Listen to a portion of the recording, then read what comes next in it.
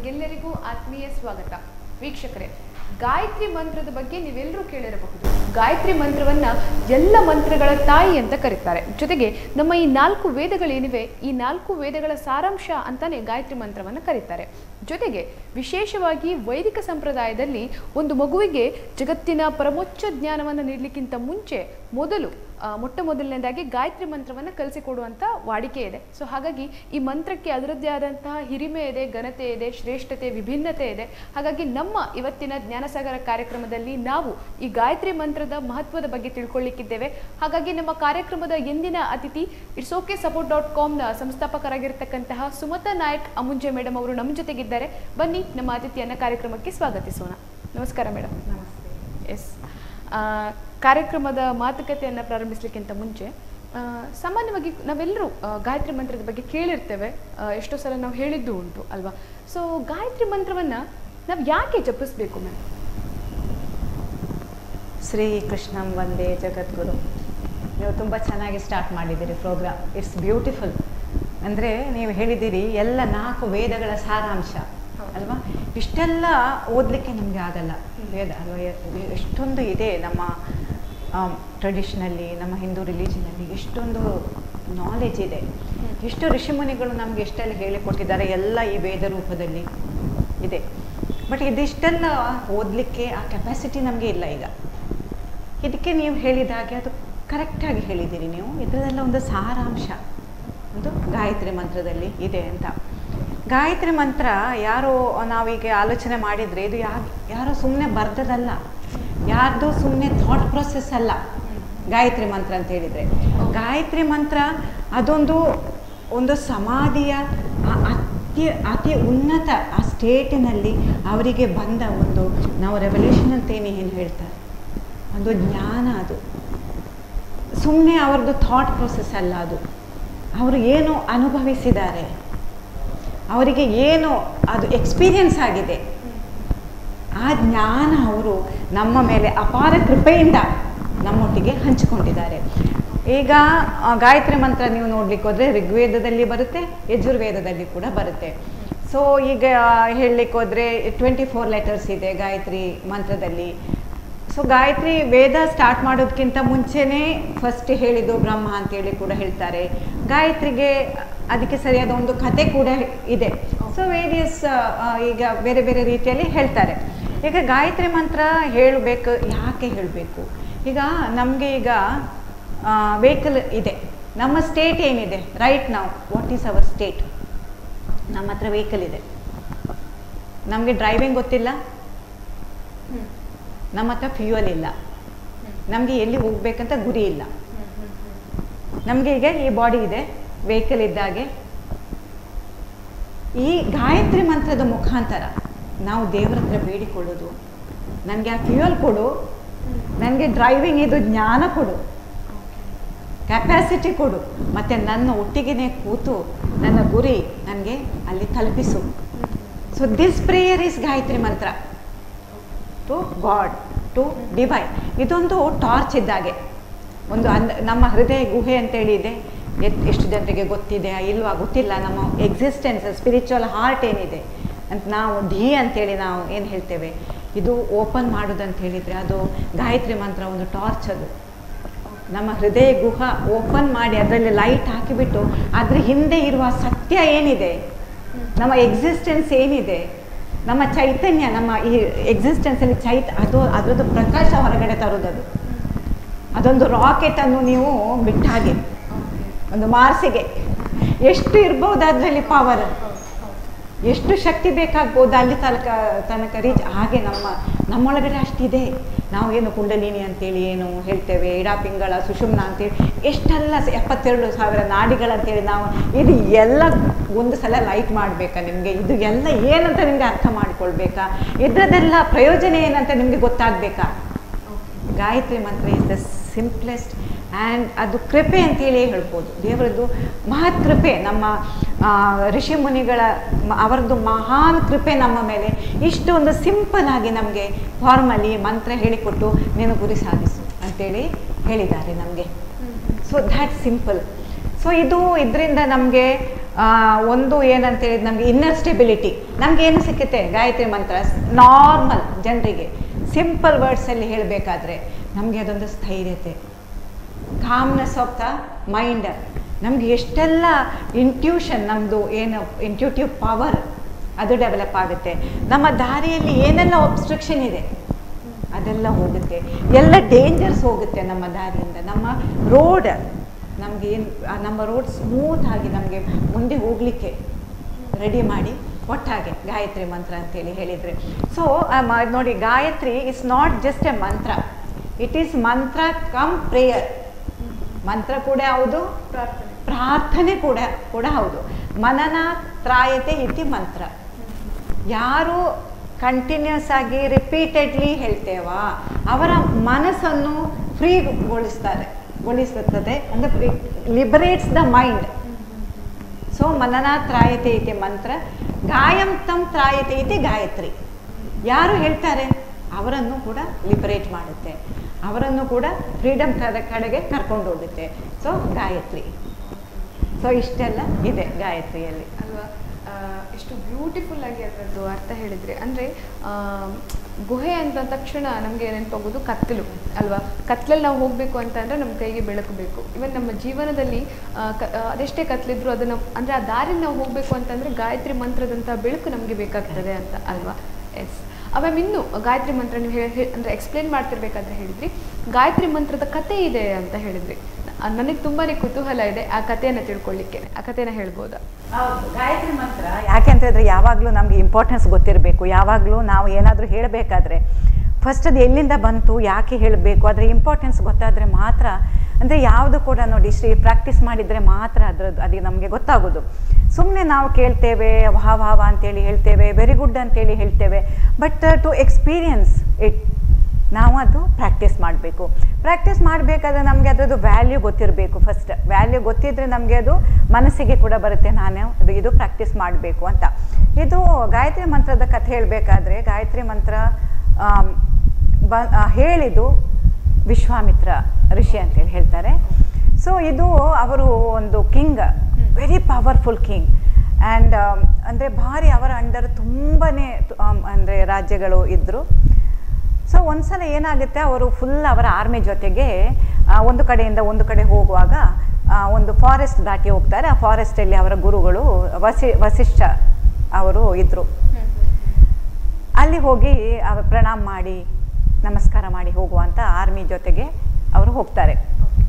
ಬ್ರಹ್ಮ ಋಷಿ ಅವರು, ವಸಿಷ್ಠ ಮುನಿ. ಸೊ ನೋಡಿ, ಆವಾಗ ಅವರಿಗೆ ಗೊತ್ತಿತ್ತು ಸ್ಪಿರಿಚುವಲ್ ನಮಗೆ ಹೆಲ್ಪ್ ಯಾವಾಗಲೂ ಬೇಕು, ನಾಲೆಜ್ ಯಾವಾಗಲೂ ಬೇಕು. ಎಷ್ಟು ನಮಗೆ ಪವರ್ ಇದ್ದರೂ ಕೂಡ ನಮಗೆ ವಿದೌಟ್ ಸ್ಪಿರಿಚುವಲ್ ನಾಲೆಜ್, ಆಧ್ಯಾತ್ಮಿಕ ಜ್ಞಾನ ಇಲ್ಲದಿದ್ದರೆ ಯಾವುದು ಕೂಡ ಕಂಪ್ಲೀಟ್ ಅಲ್ಲ.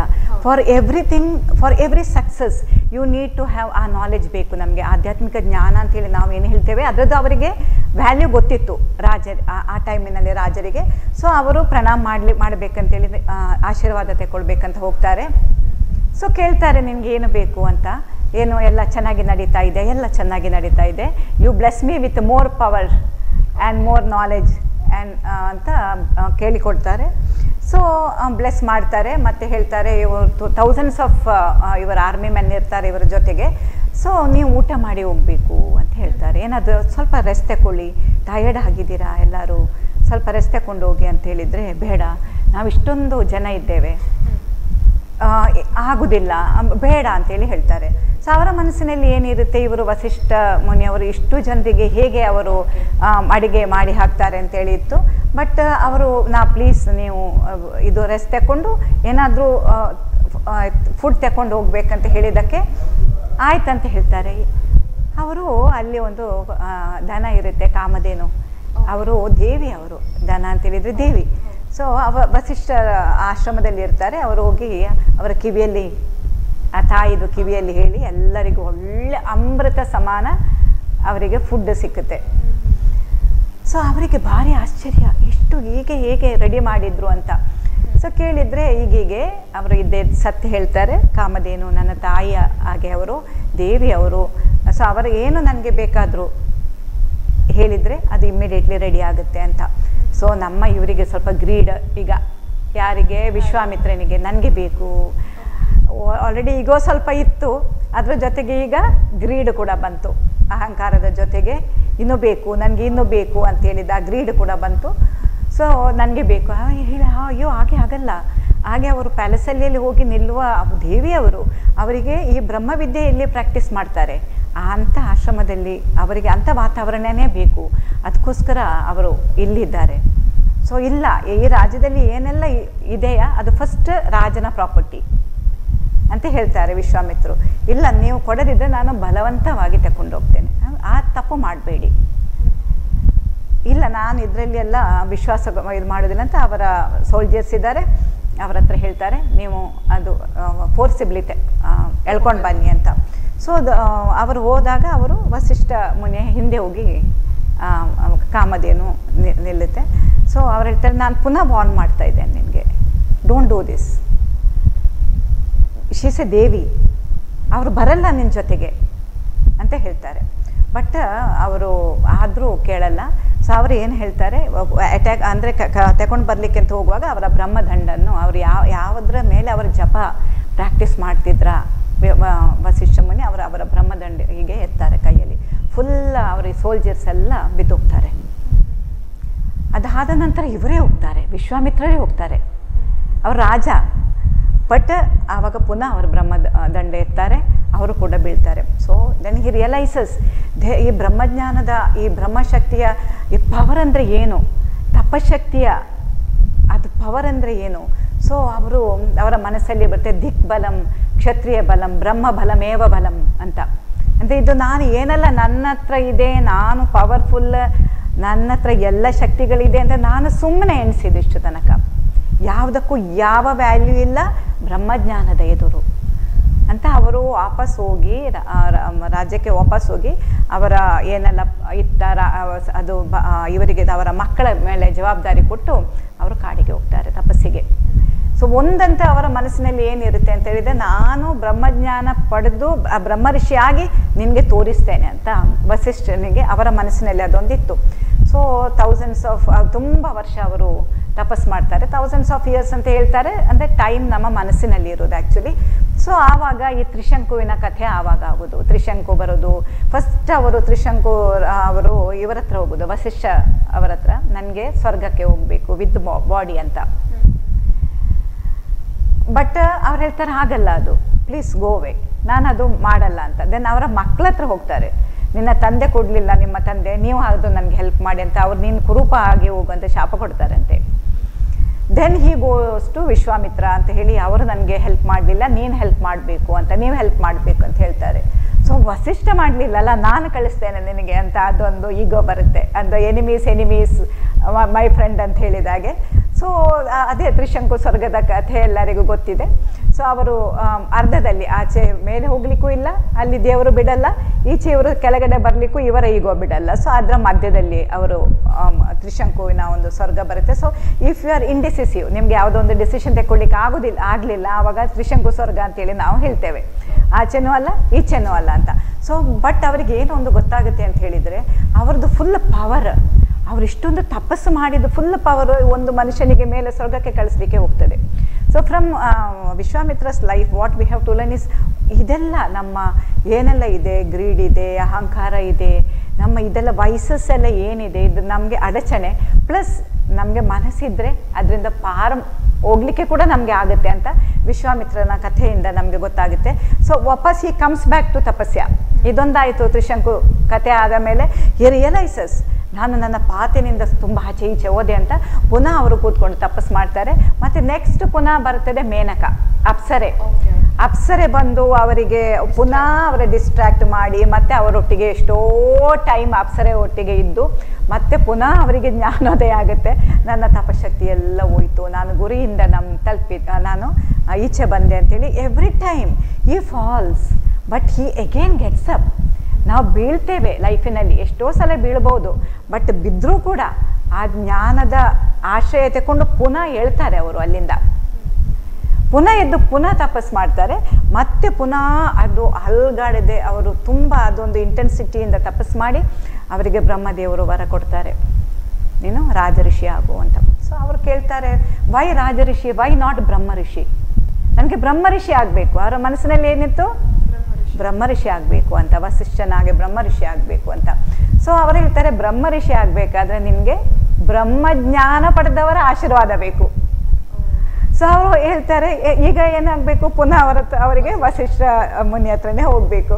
ಸೊ ಹೋಗುವಾಗ ವಸಿಷ್ಠ ಮತ್ತು ಅರುಂಧತಿ ಅವರ ಧರ್ಮಪತ್ನಿ ಅವರ ಮಧ್ಯದಲ್ಲಿ ಬಂದ ಒಂದು ಕಾನ್ವರ್ಸೇಷನ್ ಇವರು ಕೇಳ್ತಾರೆ. ಸೊ ಅವರು ಹೇಳ್ತಾರೆ, ವಿಶ್ವಾಮಿತ್ರ ತುಂಬ ಒಳ್ಳೆಯವರು, ತುಂಬ ಸ್ಟ್ರಗಲ್ ಮಾಡ್ತಾ ಇದ್ದಾರೆ, ಅವರಿಗೆ ಒಳ್ಳೆ ನೇಚರ್ ಅವರದು, ಎಲ್ಲರದ್ದು ಮಿತ್ರ ಅವರು, ಇಡೀ ಜಗತ್ತಿನ ಫ್ರೆಂಡ್ ಅವರು. ಅಂದರೆ ನೋಡಿ, ಒಂದು ತಪಸ್ಸು ಮಾಡಬೇಕಾದ್ರೆ ಒಂದು ಕ್ವಾಲಿಫಿಕೇಷನ್ ಇದೆ, ನಮಗೆ ಏನಾದರೂ ಸಿಕ್ಕಬೇಕಾದ್ರೆ ತಪಸ್ಸಿನ ಫಲ, ಎಲ್ಲರ ಮಿತ್ರ, ವಸುದೈವ ಕುಟುಂಬಕಂ. ಸೊ ಎಲ್ಲರ ಮೇಲೆ ಪ್ರೀತಿ ಅವರಿಗೆ, ಈಕ್ವಲ್ ಪ್ರೀತಿ ವಿಶ್ವಾಮಿತ್ರ. ಸೊ ಆದರೆ ಅವನಿಗೆ ಸ್ವಲ್ಪ ಈಗೋ ಇದೆ, ಅದೆಲ್ಲ ನಾನು ನೋಡ್ತಾ ಇದ್ದೇನೆ.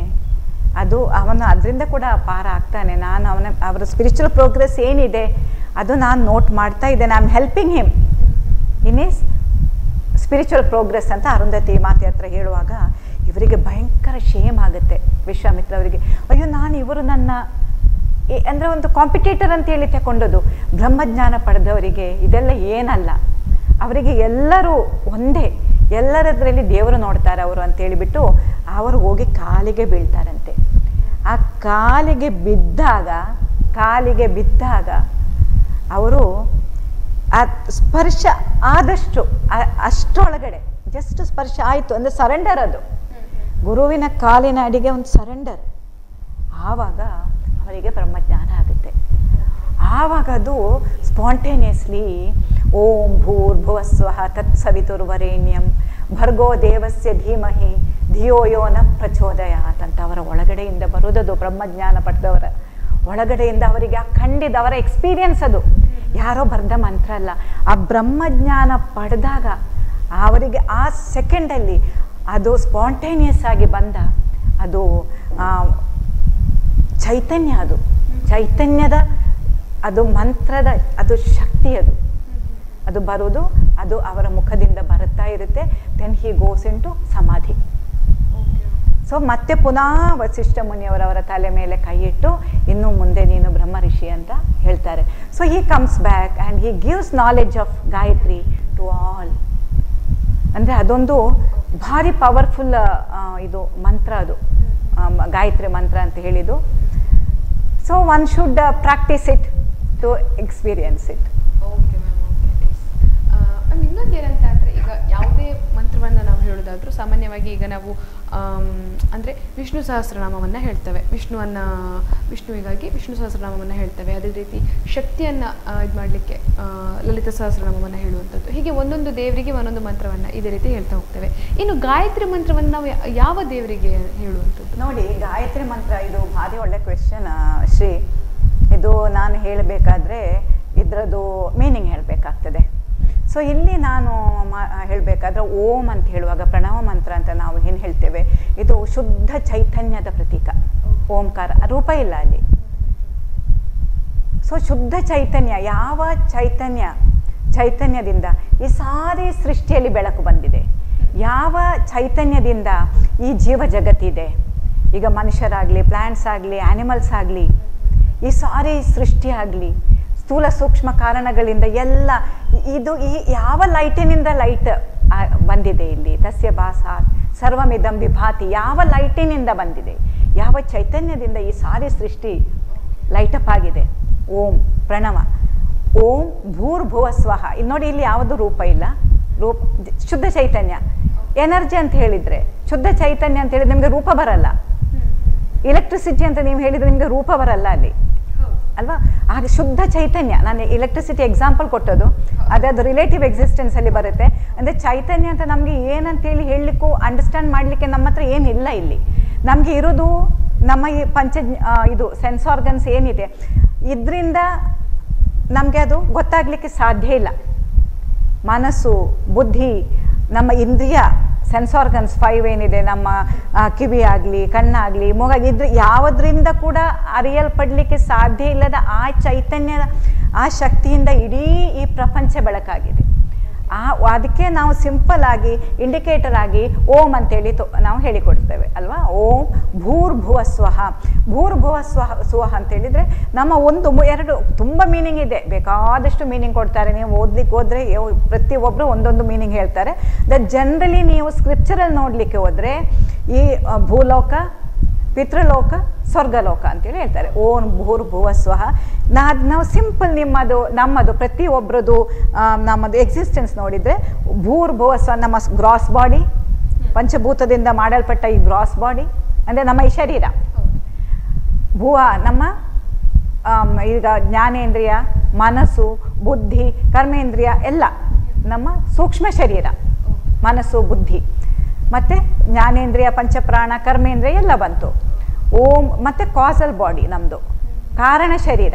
ಇದು ಮೂರು ಕೂಡ ಯಾವ ಚೈತನ್ಯದ ಲೈಟಿನಿಂದ ಈ ಮೂರು ಕೂಡ ಬೆಳಕಾಗಿದೆ. ಲೈಟ್ ಇದೆ ಒಳಗಡೆ, ಅದಕ್ಕೆ ನಾವು ಜೀವಂತ ಅಂತೇಳಿ ನಾವು ಇದು ಹೇಳ್ತೇವೆ. ಹೋಯ್ತು ಅಂತೇಳಿದರೆ ಮತ್ತೆ ಅದಕ್ಕೆ ಡೆಡ್ ಬಾಡಿ ಅಂತೇಳಿ ಹೇಳ್ತೇವೆ ಅಲ್ವಾ. ಶಿವ, ಈಗ ಶಿವ ಇದ್ದದಕ್ಕೆ ಒಳಗಡೆ ಲೈಟ್ ಚೈತನ್ಯ, ಹೋದರೆ ಶವ. ಸೊ ಓಂ ಭೂರ್ಭುವತ್ಸವಃ ತತ್, ಆ ಲೈಟ್ ತತ್ ಅದು, ಅದಕ್ಕೆ ಫಾರ್ಮಿಲ್ಲ ತತ್ ಅಂತೇಳಿ ಹೇಳ್ತೇವೆ. ಅದಕ್ಕೆ ಸಹ ಅಂತೇಳಿ ಅಲ್ಲ, ತತ್ ಅದು. ತತ್ ಸವಿತು, ಸವಿತ್ರ ಅಂಥೇಳಿ ಅದು ಅದು ತೇಜ ಏನಿದೆ ಆ ಬೆಳಕನ್ನು.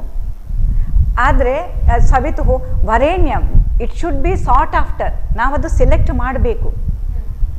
ಮತ್ತು ಸುಪ್ರೀಂ ಅಂತ ಹೇಳಿದ್ದು ಕೂಡ ಆ ಸುಪ್ರೀಂ ಲೈಟ್, ಆ ಸುಪ್ರೀಂ ದೇವರನ್ನು, who is the creator of this universe, ಸೃಷ್ಟಿಕರ್ತ. ತತ್ ಸವಿತೋ ವರೇಣ್ಯಂ ದೇವಸ್ಯ ಭರ್ಗಃ ಧೀಮಹಿ, ಭರ್ಗೋ ದೇವಸ್ಯ ಧೀಮಹಿ. ಆ ದೇವರ, ಆ ಸುಪ್ರೀಂ ಕ್ರಿಯೇಟರ್, ಆ ಸೃಷ್ಟಿಕರ್ತನ ಭರ್ಗಃ ಅಂದರೆ ಏನು ಪಾಪ ಇದ್ದರೂ ಆ ಪಾಪ ನಾಶ ಮಾಡಿಸುವ ಆ ದೇವರ ಭರ್ಗದ ಆ ಲೈಟಿನ ಮೇಲೆ. ಲೈಟ್ ನೋಡಿ ಥ್ರೂ ಔಟ್ ಇದು ಅದೇ ನಮ್ಮ ಇದು ಇಟ್ ವಾಸ್ ಅವರ್ ನಾಲೆಡ್ಜ್. ಯಾವ ದೇವರ ರೂಪ ಇಲ್ಲ, ಯಾವ ರಿಲಿಜನ್ ಇಲ್ಲ. One religion Elon existed. ಅದನ್ನ ಸನಾತನ ಧರ್ಮ ಅಂತೇಳಿ ನಾವು ಏನು ಹೇಳ್ತೇವೆ, ಅದು ವೇದಿಕ್ ಟ್ರೆಡಿಷನ್ ಏನಿತ್ತು ಅದು ಮಾತ್ರ ಇತ್ತು. ಅದರ ಮೇಲೆ ನಾನು ಮೆಡಿಟೇಟ್ ಮಾಡ್ತೇನೆ. ಧೀಮಹಿ, I meditate on that light who is the purifier, which is the purifier of all the three worlds, which lights up the three worlds. ಯಾವ ಲೈಟ್ ಈ ಮೂರು ಜಗತ್ತನ್ನು ಕೂಡ ಲೈಟನ್ ಅಂದರೆ ಪ್ರಕಾಶಮಾನ ಆಗಿ ಮಾಡುತ್ತಾ, ಯಾವುದು ಎಲ್ಲ ಸಿನ್ನ ರಿಮೂವ್ ಮಾಡುತ್ತಾ, ಯಾವುದು ಸುಪ್ರೀಮ್ ಇದೆಯಾ ಆ ದೇವರ ಲೈಟಿನ ಮೇಲೆ ನಾನು ಮೆಡಿಟೇಟ್ ಮಾಡ್ತೇನೆ. ಧೀಮಹಿ ಭರ್ಗೋ ದೇವಸ್ಯ ಧೀಮಹಿ ಧಿಯೋ ಯೋ ನ ಪ್ರಚೋದಯಾತ್. ನನ್ನ ಧೀ ಏನಿದೆ, ನನ್ನ ಅದು ಆ spiritual heart through which I can understand, I can reach ಮೈ ಗೋಲ್. ನಾನು ಯಾವ ಬುದ್ಧಿ ಮುಖಾಂತರ ನಾನು ದೇವರಿಗೆ ನೋಡ್ಬೋದಾ? ಈ ಬುದ್ಧಿಯಿಂದ ನೋಡ್ಲಿಕ್ಕೆ ಆಗಲ್ಲ ನಮಗೆ. ದೇವರಿಗೆ ನೋಡಬೇಕಾದ್ರೆ ನಮಗೆ ಧೀ ಅವೇಕನ್ ಆಗಬೇಕು. ನಮ್ಮದೇ ಎಕ್ಸಿಸ್ಟೆನ್ಸ್ ನಮಗೆ ತಿಳಿಬೇಕಾದ್ರೆ ಆ ಧೀ ಅವೇಕನ್ ಮಾಡು ಅಂತ ನಾವು ಪ್ರೇ ಮಾಡೋದು. ತತ್ ಸವಿತುರ್ವರೇಣ್ಯಂ ಭರ್ಗೋ ದೇವಸ್ಯ ಧೀಮಹಿ ಧಿಯೋ, ನನ್ನ ಪ್ರಚೋದನೆ ಮಾಡು, ನನ್ನ ಧೀ ಅವೇಕನ್ ಮಾಡು ಅಂತ ನಾವು, ಇದು ವೇದಿಕ್ ಟೈಮ್ನಲ್ಲಿ. ಆದರೆ ಇದು ಮನಸ್ಸಿನ ಅರ್ಥ ಮಾಡಿಕೊಳ್ಳಿಕ್ಕೆ ಆಗೋದಿಲ್ಲ, ಮನಸ್ಸಿಗೆ ಕೂಡ ಅರ್ಥ ಆಗೋದಿಲ್ಲ, ಬುದ್ಧಿಗೆ ಕೂಡ ಅರ್ಥ ಆಗೋದಿಲ್ಲ. ಚೈತನ್ಯ ಅಂತ ಹೇಳಿದ್ದಕ್ಕೆ ಸೂರ್ಯನನ್ನು ನಾವು ರೆಪ್ರೆಸೆಂಟೇಷನ್, ಆ ಚೈತನ್ಯದ ರೆಪ್ರೆಸೆಂಟೇಷನ್ ನಮಗೆ ಕಾಣೋದು, ನಮಗೆ ಅರ್ಥ ಆಗೋದು, ನಮ್ಮ ಬುದ್ಧಿಗೆ ಅರ್ಥ ಆಗೋದು, ನಮ್ಮ ಮನಸ್ಸಿಗೆ ಅರ್ಥ ಆಗೋದು, ನಮ್ಮ ಕಣ್ಣಿಂದ ಕಾಣೋದು, ನಮ್ಮ ಸ್ಕಿನ್ನಿನಿಂದ ನಾವು ಯಾವುದು ಅದರ ತಾಪ ನಮಗೆ ಎಕ್ಸ್ಪೀರಿಯನ್ಸ್ ಆಗೋದು. ಆ ಸೂರ್ಯ ದೇವರನ್ನು ನಾವು ಕರ್ಕೊಂಡು ಬಂದೆವು ರೆಪ್ರೆಸೆಂಟ್ ಮಾಡಿ. ಸೊ ತತ್ ಸವಿತುರ್ವರೇಣ್ಯಂ, ಸವಿತ್ರ ಅಂತ ಹೇಳಿದರೆ ಸೂರ್ಯ ದೇವರಿಗೆ ಕೂಡ ಹೇಳ್ತಾರೆ, ಸನ್ ಗಾಡ್ ಅಂತೇಳಿ ನಾವು ಹೇಳ್ತಾರೆ. ಸೂರ್ಯನಿಗೆ ನೋಡಲಿಕ್ಕೆ ಇನ್ನೊಂದು ಲೈಟ್ ಬೇಡ. ಸೂರ್ಯ ಏನೆಲ್ಲ ಇದೆ ಬೆಳಕು ಮಾಡುತ್ತೆ, ಪ್ಲಸ್ ಸೂರ್ಯ ಸ್ವಯಂ ಪ್ರಕಾಶಕ. ಸೊ ಅದಕ್ಕೋಸ್ಕರ ನಾವು ಸೂರ್ಯ ದೇವರು ಅಂತೇಳಿ ಹೇಳ್ತಾರೆ ಗಾಯತ್ರಿಗೆ.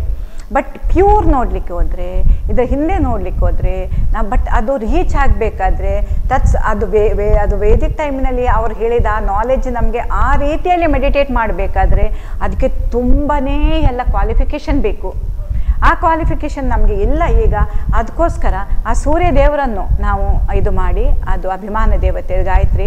ಮತ್ತು ಗಾಯತ್ರಿ ಈಗ ಮಂತ್ರ ಅಂತ ಹೇಳಿದರೆ ಅದು ಗಾಯತ್ರಿ ದೇವಿ, ಅದು ಮಂತ್ರ ಅಂತ ಹೇಳಿದರೂ ಕೂಡ ಶಿ ಇಸ್ ಎ ಗಾಡೆಸ್. ಅದು 5 ಮುಖ ಇದ್ದ ಗಾಯತ್ರಿ ದೇವಿ ಅಂತ ನಾವು ಇದು ಹೇಳ್ತಾರೆ. ಮಂತ್ರ it self is goddess. So ಸೂರ್ಯ ದೇವರಿಗೆ ನಾವು ಇದು ಮಾಡಿ ಮನಸ್ಸಿನಲ್ಲಿ ಧ್ಯಾನ ಮಾಡಿ ಗಾಯತ್ರಿ ಮಂತ್ರ. ಇಟ್ ಈಸ್ ಎ ಮಂತ್ರ ಕಮ್ ಇಟ್ಸ್ ಪ್ರೇಯರ್, ಮಂತ್ರ ಕಮ್ ಪ್ರೇಯರ್. ಮತ್ತು ಇದು 24 ಲೆಟರ್ಸ್ ಇದೆ. ಅದು ಬರೆಯುವ ರೀತಿ ಛಂದಸ್ ಅಂತೇಳಿ ಏನು ಹೇಳ್ತೇವೆ ನಾವು, ಅದು ಅದಕ್ಕೆ ಒಂದು ರೀತಿ ಇದೆ. ದೀರ್ಘ, ಹ್ರಸ್ವ, ದೀರ್ಘ, ಅದು ಅದೇ ರೀತಿಯಲ್ಲಿ ಬರಬೇಕು. ಸೊ ಇದಕ್ಕೆ ಇದು ಈ 24 ಲೆಟರ್ಸ್ ಗಾಯತ್ರಿ ಛಂದಸ್ ಅಂತ, ಗಾಯತ್ರಿ ಛಂದಸ್. ಇದು ಮೀಟರ್ ಅಂತ ಹೇಳ್ತಾರೆ ಇಂಗ್ಲೀಷ್ನಲ್ಲಿ. ಸೊ ಛಂದಸ್ ಅಂತ, ಗಾಯತ್ರಿ ಛಂದಸ್ ಅಂತ ಹೇಳ್ತಾರೆ. ವೀಕ್ಷಕರೇ, ಇದೀಗ ಜ್ಞಾನಸಾಗರ ಕಾರ್ಯಕ್ರಮದಲ್ಲಿ ಒಂದು ಸಣ್ಣ ವಿರಾಮ. ವಿರಾಮದ ನಂತರ ಕಾರ್ಯಕ್ರಮ ಮತ್ತೆ ಮುಂದುವರಿಯುತ್ತದೆ.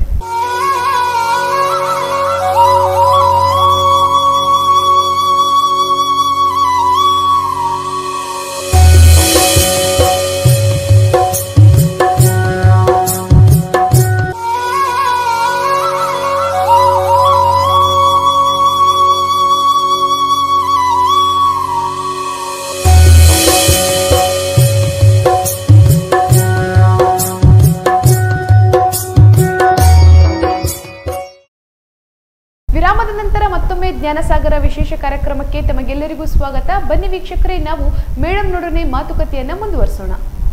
ಈಗ ಗಾಯತ್ರಿ ಮಂತ್ರ ಅಂತ ಅಂದರೆ ಅದಕ್ಕೆ ಅದರದ್ದೇ ಆದ ಬೆನಿಫಿಟ್ ಅಂತ ಇದೆ, ಪ್ರಯೋಜನ ಅಂತ ಇದೆ. ಗಾಯತ್ರಿ ಮಂತ್ರವನ್ನು ನಾವು ಹೇಳೋದ್ರಿಂದ, ಚಾಂಟ್ ಮಾಡೋದ್ರಿಂದ ಒಂದಿಷ್ಟು ಉಪಯೋಗ ಅಂತ ಇದೆ.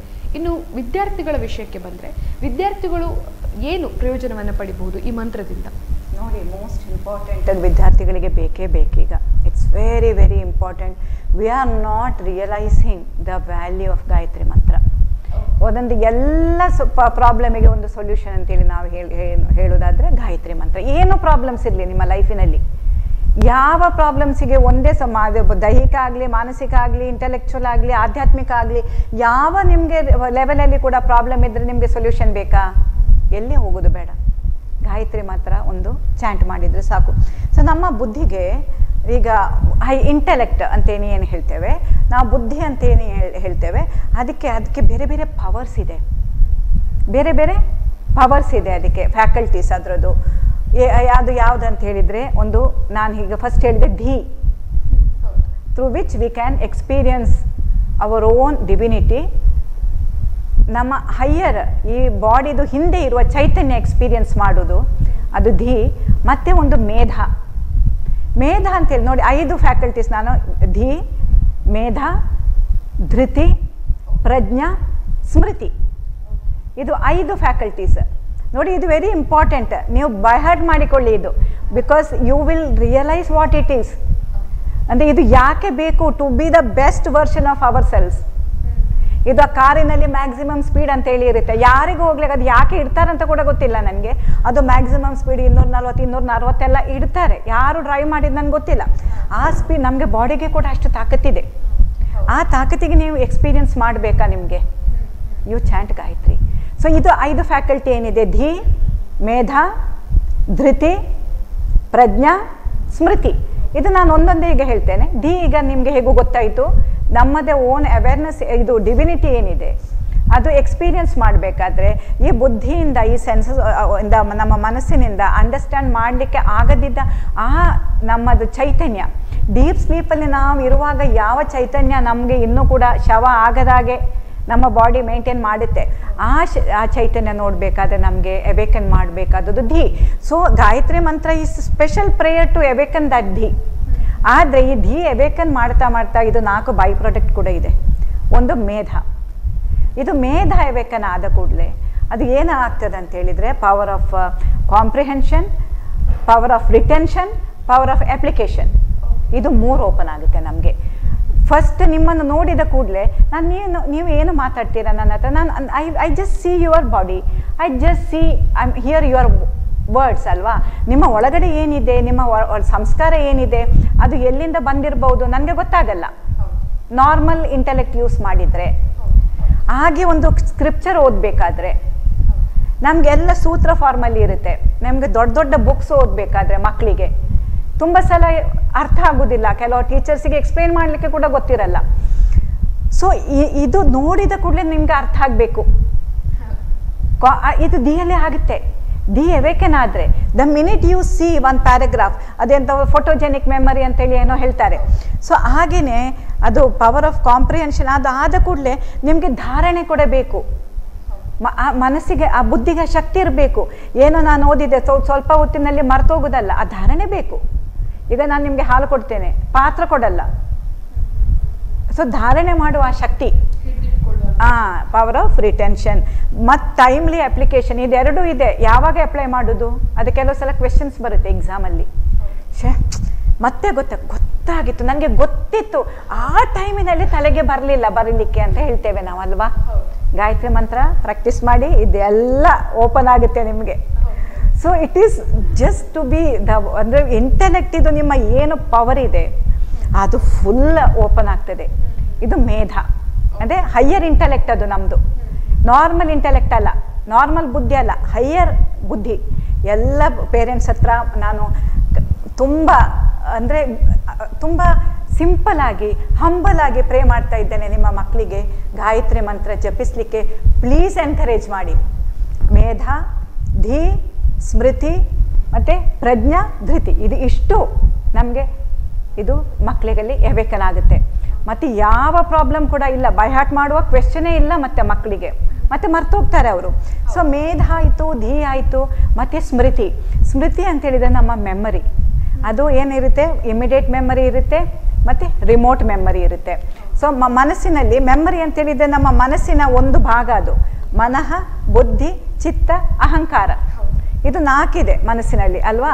ಇದು ಮನಸ್ಸು ಅಂತ ಹೇಳಿದ್ದು, ಈಗ ನಾವು ಮೆಮರಿ ಅಂತ ಹೇಳಿದ್ದು, ಇದು ಚಿತ್ತ ಅಂತ ಹೇಳಿದ್ದು ಸ್ಮರಣಾತ್ಮಕ. ಅದು ಅಂದರೆ ನಮ್ಮ ಮೆಮರಿ ಹೋಗಿ ಅದು ನಿಲ್ಲೋದು ಚಿತ್ತದಲ್ಲಿ. ಸೊ ಈಗ ನೀವೇನಾದರೂ, ಈಗ ನೀವು ಏನೋ ನಿಮಗೆ ಹೇಳಿಕೊಟ್ರು ಟೀಚರ್ ನಿಮಗೆ ತುಂಬ ಚೆನ್ನಾಗಿ ಹೇಳಿಕೊಡ್ತಾರೆ, ನೆನಪಾಯ್ತಾ, ಗೊತ್ತಾಯ್ತಾ ಅಂತ ಕೇಳ್ತಾರೆ ನೀವು. ಹೌದಂತ ನಿಮಗೆ ಕ್ಲಿಯರಾಗಿ ಅರ್ಥ ಆಗಿರುತ್ತೆ. ಟೀಚರ್ ಹೇಳ್ತಾರೆ ನಿಮಗೆ ಪುನಃ ಒಂದು ಹೇಳು ಮಗು ಅಂತ, ನೀವು ವಾಪಸ್ ಹೇಳ್ತೀರಿ. ಆಫ್ಟರ್ 3 days ನಿಮಗೆ ಅದೇ ಕೇಳಿದರೆ ನಿಮಗೆ ಅದೇ ಥರ ಹೇಳಲಿಕ್ಕೆ ಆಗುತ್ತಾ? ಇಲ್ಲ. After 1 year you won't even remember.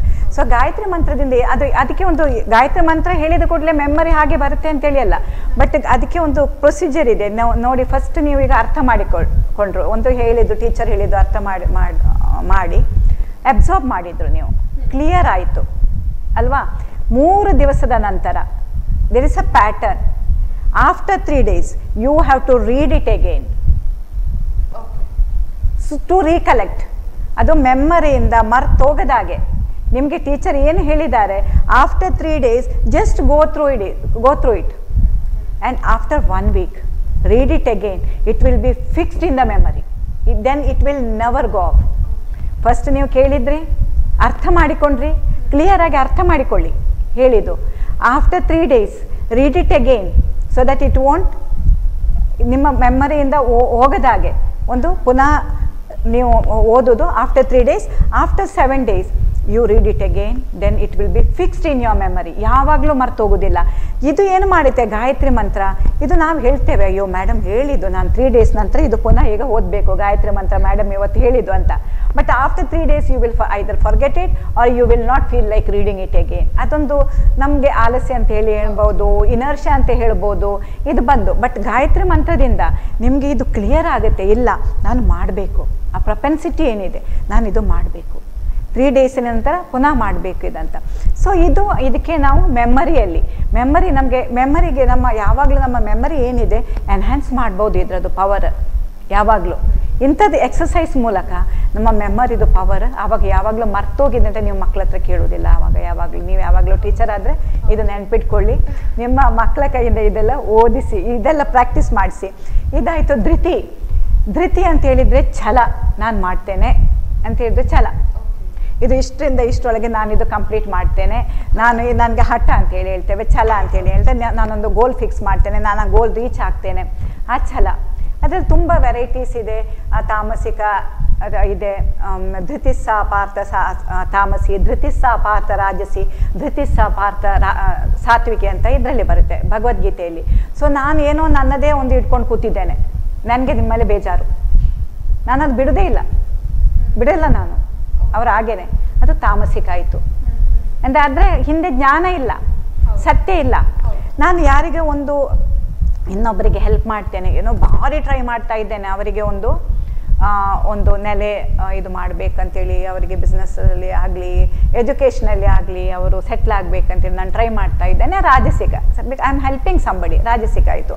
ಇಲ್ಲ, ನಾನು ನನ್ನದು ಶಾಶ್ವತ ಅಸ್ತಿತ್ವ ಏನಿದೆ ನಾನು ಅದು ಪಡಿಬೇಕು, ಶಾರ್ಟ್ ಲೈಫ್ ಸ್ಪ್ಯಾನ್ ನಮ್ಮದು, ಇಷ್ಟರೊಳಗಡೆ ನಾನು ಪಡಿಬೇಕದು. ಸೊ ದಿಸ್ ಇಸ್ ಸಾತ್ವಿಕ. ಸೊ ಹೀಗೆ ಬೇರೆ ಬೇರೆ ಧೃತಿಯಲ್ಲಿ ಕೂಡ ಅಂದರೆ ಗ್ರಿಟ್, ನಮ್ಮ ಛಲ ಅಂತ. ಸೊ ಇದರಿಂದ ಗಾಯತ್ರಿ ಮಂತ್ರ ಜಪ ಮಾಡೋದ್ರಿಂದ ಇದು ಕೂಡ ನಮ್ಮ ಒಂದು ಗೋಲ್ ಸೆಟ್ ಮಾಡಲಿಕ್ಕೆ, ಅಂದರೆ ನಮಗೆ ಅದೊಂದು ಒಳ್ಳೆ ನಾನು ಇದು ಮಾಡಬೇಕು ಅಂತೇಳಿ ಆ ಒಂದು ಕೂಡ ನಮ್ಮದು ಡೆವಲಪ್ ಆಗುತ್ತೆ. ಇದು ಕೂಡ ಒಂದು ನಮ್ಮ ಬುದ್ಧಿದು, ನಮ್ಮ ಒಂದು ಪವರ್ ಇದು. ಸೊ ಹಾಗೆ ಆಯಿತು. ಮತ್ತು ಪ್ರಜ್ಞಾದಲ್ಲಿ ನಮ್ಮದು ಇದು ಅವೇರ್ನೆಸ್, ಒಂದು ಒಳ್ಳೆ ವ್ಯಕ್ತಿತ್ವ ವಿಕಸನಕ್ಕೋಸ್ಕರ.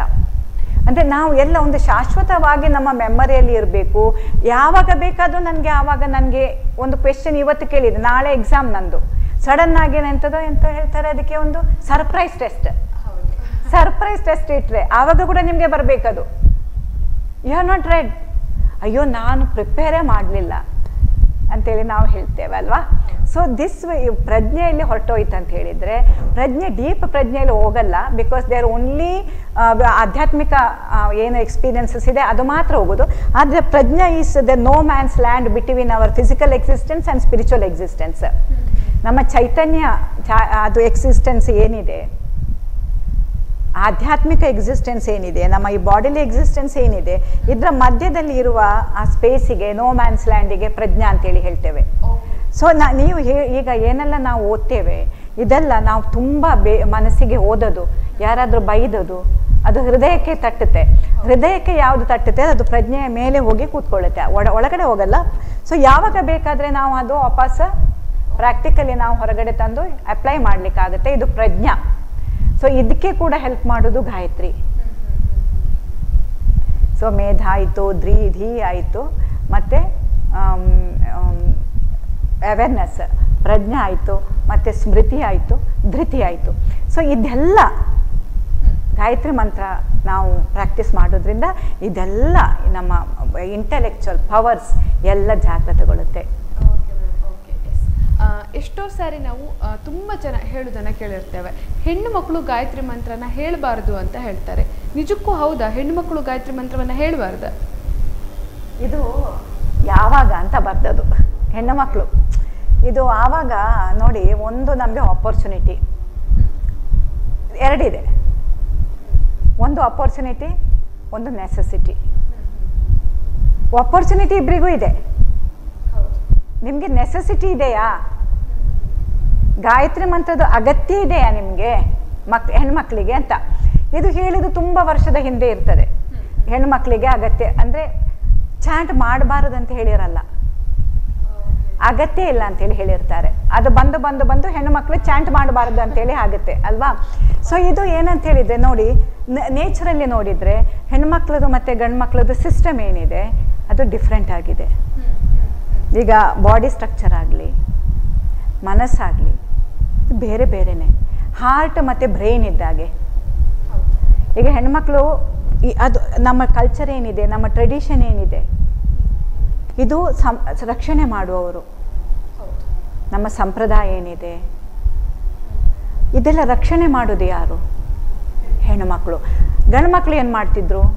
ಹೊರಗಡೆ ಹೋಗಿ ರಕ್ಷಣೆ, ಹೊರಗಡೆಯಿಂದ ರಕ್ಷಣೆ, ಕೋಟೆ ಇದ್ದಾಗೆ ಅವರು ಅರ್ನ್ ಮಾಡೋದು ಮತ್ತು ಹೊರಗಡೆಯಿಂದ ಪ್ರೊಟೆಕ್ಷನ್ ಕೊಡೋದು. Internal pillar ಹೆಣ್ಮಕ್ಳಿದ್ರು. ನಮ್ಮ ಸಂಪ್ರದಾಯ ಆಗಲಿ, ನಮ್ಮ ಟ್ರೆಡಿಷನ್ ಆ್ಯಂಡ್ ಕಲ್ಚರ್ ಇದು ರಕ್ಷಣೆ ಮಾಡೋದು ಹೆಣ್ಣುಮಕ್ಳಿದ್ರು. ಯಾವಾಗ ಹೆಣ್ಣುಮಕ್ಕಳು ಬೈ ನೇಚರ್ ಅವರ ಒಳಗಡೆ ತ್ಯಾಗ ಮತ್ತು unconditional love, whether they become mother's R not, motherhood ಅಂತ ತಾಯ್ತನ ಅದು ಆಲ್ರೆಡಿ ಹೆಣ್ಮಕ್ಳಲ್ಲಿ ಇದೆ. ಗಂಡ್ಮಕ್ಳು ಗಾಯತ್ರಿ ಮಂತ್ರ ಹೇಳಿಬಿಟ್ಟು ಈ ತಾಯ್ತನ ಅವರು ಅರ್ನ್ ಮಾಡಬೇಕು. ಅನ್ಕಂಡೀಷನಲ್ ಲವ್ ಇದು ಅರ್ನ್ ಮಾಡಬೇಕು. ಅವರು ತಾಯ್ತನ ಮದರ್ಹುಡ್ ಏನಿದೆ ಅವರು ಅರ್ನ್ ಮಾಡಬೇಕು. ಅದಕ್ಕೋಸ್ಕರ ಅವರಿಗೆ ಗಾಯತ್ರಿ ಕೊಡೋದು. ಹೆಣ್ಮಕ್ಳಿಗೆ ಅದ್ರದ್ದು ಅಗತ್ಯ ಇರಲಿಲ್ಲ. ಆದರೆ ಈಗ ಏನಾಗಿದೆ, ಈಗ ಏನಾದರೂ ಚೇಂಜಸ್ ಇದೆಯಾ? ಗಂಡ್ಮಕ್ಳು ಮತ್ತು ಹೆಣ್ಮಕ್ಳಲ್ಲಿ ಎಲ್ಲರೂ ಕೆಲಸಕ್ಕೆ ಹೋಗ್ತಾರೆ. ಸೊ ನಾವು there is a necessity for the girls also to chant Gayatri ಮಂತ್ರ. ಈಗ ಹೆಣ್ಣುಮಕ್ಕಳು ಹೇಳಲೇಬೇಕು ಗಾಯತ್ರಿ ಮಂತ್ರ. ಯಾಕೆ ಅಂತ ಹೇಳಿದ್ರೆ ಪುನಃ ಅದು ತರಲಿಕ್ಕೆ ಆ ತಾಯ್ತನ ಏನಿದೆ, ಅದು ಅನ್ಕಂಡೀಷನಲ್ ಲವ್ ಏನಿತ್ತು, ಅದು ತ್ಯಾಗ, ಅದು ಆಲ್ರೆಡಿ ಏನಿತ್ತು ಒಳಗಡೆ, ಅದು ಪುನಃ ನಾವು ವಾಪಸ್ ನಮ್ಮ ತರಬೇಕಾದ್ರೆ ನಾವು we have to chant Gayatri so that we can. ಅದು ಪುನಃ ನಮಗೆ ಒಳಗಡೆ ಇತ್ತು, ಅದು ಸುಪ್ತಾವಸ್ಥೆಯಲ್ಲಿ ಇರುತ್ತೆ. ಅದು ಪುನಃ ಜಾಗ್ರತೆ ಮಾಡಬೇಕಾದ್ರೆ ಮುಂಚೆ ನ್ಯಾಚುರಲ್ ಆಗಿತ್ತು, ಯಾವಾಗಲೂ ಇತ್ತು. ಈಗ ನಾವು ಕೂಡ ಹೊರಗಡೆ ಹೋಗಿ ಕೆಲಸ ಮಾಡ್ತಾ ಇದ್ದೇವೆ. ಸೊ ನಮಗೆ ಕೂಡ ಗಾಯತ್ರಿಯ ಅಗತ್ಯ ಇದೆ ಈಗ. ಇನ್ನು ಒಟ್ಟಾರೆಯಾಗಿ ಮಂತ್ರದ ಅರ್ಥವನ್ನು ಕೂಡ ನೀವು ಎಳೆಯಾಗಿ ಆಗ ಹೇಳಿದ್ರಿ. ಸೊ ಗಾಯತ್ರಿ ಮಂತ್ರದ ಒಂದಿಷ್ಟು ವಿಶಿಷ್ಟತೆಯನ್ನು ಕೂಡ ನಮಗೆ ತಿಳಿಸಿದ್ದೀರಾ. ಸೊ ಹಾಗಾಗಿ ಇಷ್ಟು ಹೊತ್ತು ನಮ್ಮೆಲ್ಲ ಪ್ರಶ್ನೆಗಳಿಗೆ ಧ್ವನಿಯಾಗಿದ್ದೀರಾ. ಹಾಗಾಗಿ ತಮಗೆ ಧನ್ಯವಾದಗಳು. ವೀಕ್ಷಕರೇ, ಇವತ್ತಿನ ಈ ಸಂಚಿಕೆಯನ್ನು ನೋಡಿದ ಪ್ರತಿಯೊಬ್ಬರು ಇನ್ಮೇಲೆ ಗಾಯತ್ರಿ ಮಂತ್ರವನ್ನು ತಪ್ಪದೇ ಹೇಳ್ತಾರೆ ಅನ್ನುವಂಥ ನಂಬಿಕೆ ನನಗಿದೆ. ಯಾಕಂತಂದರೆ ಈ ಮಂತ್ರವನ್ನು ಹೇಳೋದ್ರಿಂದ ನಮ್ಮೊಳಗಿನ ಚೈತನ್ಯ ಹೆಚ್ಚುತ್ತೆ, ಜೊತೆಗೆ ಜ್ಞಾಪಕ ಶಕ್ತಿ ಆಗಿರ್ಬೋದು, ಸಾಮಾನ್ಯ ಬುದ್ಧಿಶಕ್ತಿ ಆಗಿರ್ಬೋದು, ಪ್ರತಿಯೊಂದಕ್ಕೂ ಈ ಮಂತ್ರ ಸಾಣೆ ಹಿಡಿಯುತ್ತೆ ಅಂತ ಹೇಳಿದರೆ ತಪ್ಪಾಗಲಿಕ್ಕಿಲ್ಲ. ಹಾಗಾಗಿ ಮುಂದಿನ ಬಾರಿ ಇಂತಹುದೇ ವಿಭಿನ್ನ ಹಾಗೂ ಒಂದು ವಿಶೇಷ ಟಾಪಿಕ್ನೊಂದಿಗೆ ನಾನು ನಿಮ್ಮನ್ನು ಭೇಟಿಯಾಗ್ತೇನೆ. Until then keep watching you channel. ನಮಸ್ಕಾರ.